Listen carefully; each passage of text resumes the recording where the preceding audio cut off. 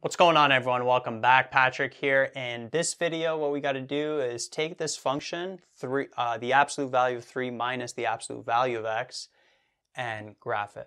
So this is kind of a complex function. Notice we have an absolute value within another absolute value.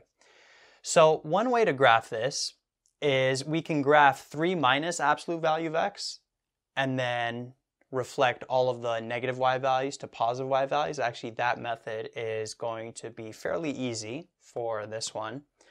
Or we could take this and convert it to a piecewise function. And converting this to a piecewise function is going to be fairly difficult. I'm going to show you how to do it at the end.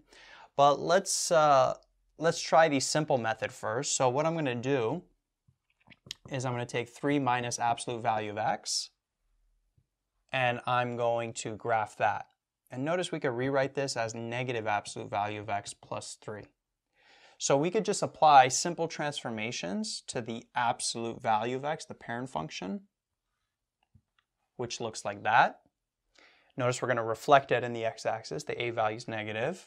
So that would look like this then after we reflect it. And then we got to shift it up by 3. So it's going to look like that. And this is going to be at a y value of 3. So let me make a bigger graph here.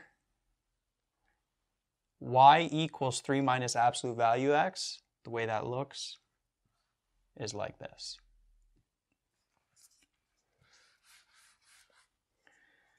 Okay, so this is y equals, negative absolute value of x plus 3. So just took that expression within that outer absolute value and graphed it.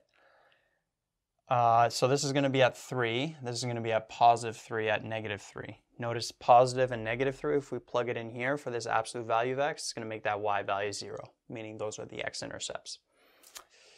So now, when we take the absolute value of that, all we're doing is taking any negative y values, so these areas here, and just reflecting them, making them positive. So this would be like that. This here would end up being like that.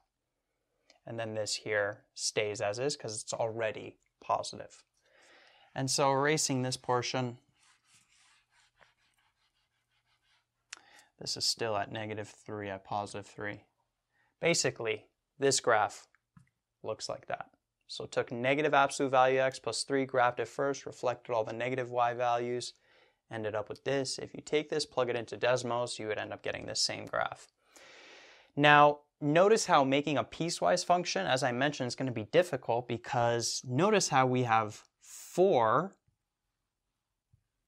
different functions, 4 different lines, right? So we're going to have 4 pieces for this. So it's going to be crazy.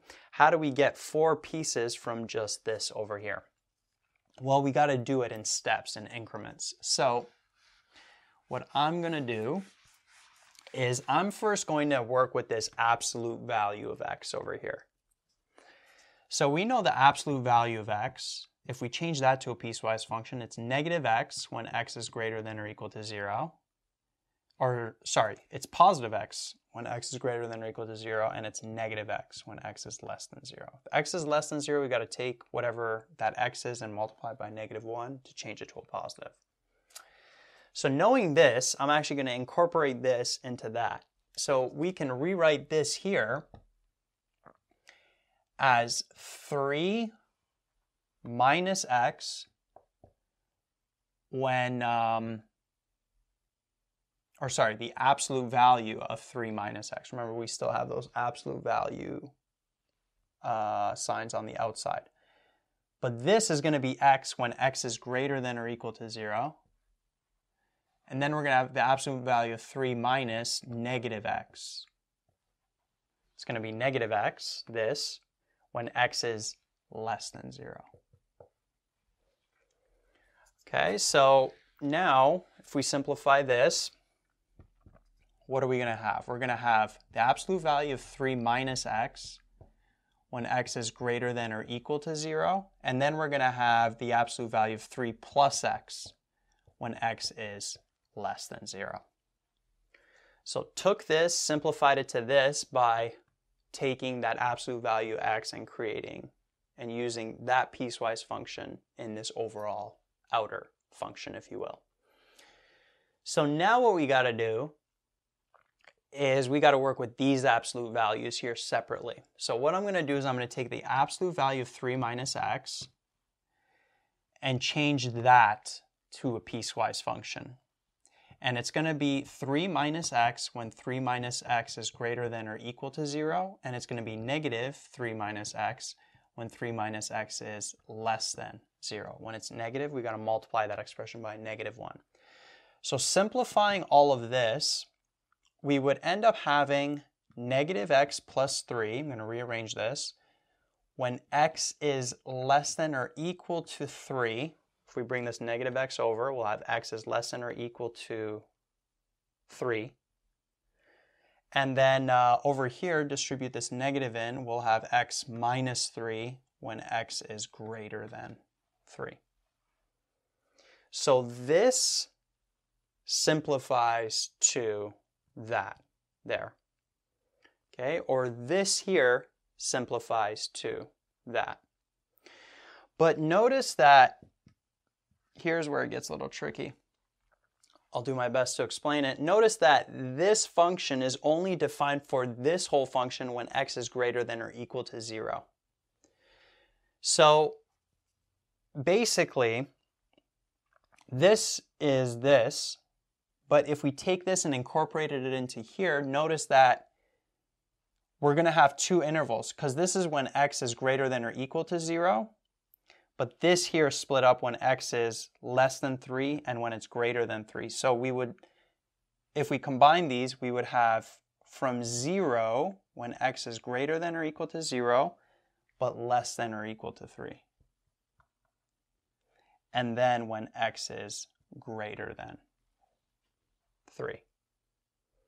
So we had to take this, x being greater than or equal to 0, and split it up into these two intervals. When x is between 0 and 3, inclusive of those, and then when x is greater than 3, because this is split up into these two intervals. All right, hopefully that makes sense. So one more time, on a number line, we got 0 here. So for all of these values, it's this function, but then this function is different for x values greater than 3 and then less than 3. But because this function is just limited for x values greater than or equal to 0 in the overall function, we ignore this part here. So we're just going to be looking at this interval and then this interval, split it up over here. So this is going to be negative x plus 3 and then x minus 3 right there, like that. Okay, and then we got to do the same thing for absolute value of 3 plus x. So I told you that making a piecewise function for this is going to be difficult. So absolute value of 3 plus x, we can change this to 3 plus x when 3 plus x is greater than 0, or negative 3 plus x when 3 plus, or let's put greater than or equal to 0, 3 plus, when 3 plus x is negative, it's going to be negative 3 plus x. We got to take that negative expression multiplied by -1 to change it to positive. So this would be x plus 3, isolating for the x when x is greater than or equal to -3. And then this is going to be negative x minus 3 when x is less than -3. Right, so this function got changed to this, but notice that this function is only defined for x values less than 0 for the overall function. So if we draw a number line, 0 is here. This function, it's different for x values greater than -3 and x values less than -3. But because this function is only defined for x values less than 0 in the overall function, we would ignore all of this here.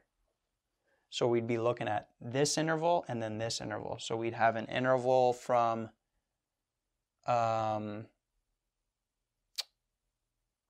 x is less than 0, but greater than or equal to -3, and then x values less than -3. So for this interval, it's going to be x plus 3.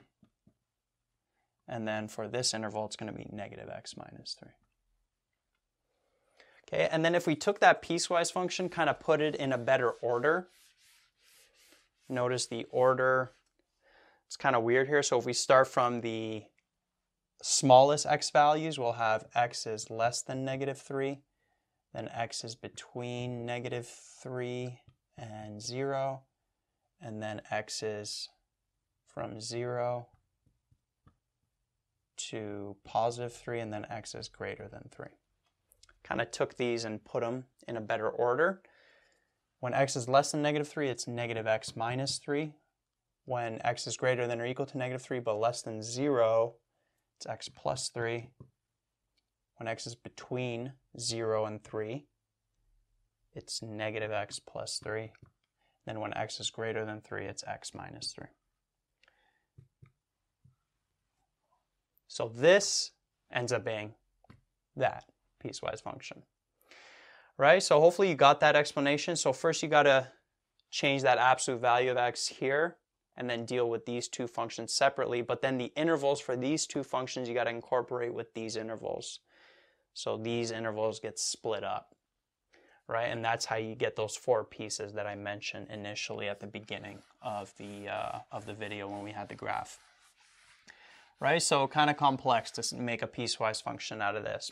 But if we bring back that graph from the beginning that we had, remember we had a +3 here, -3, +3.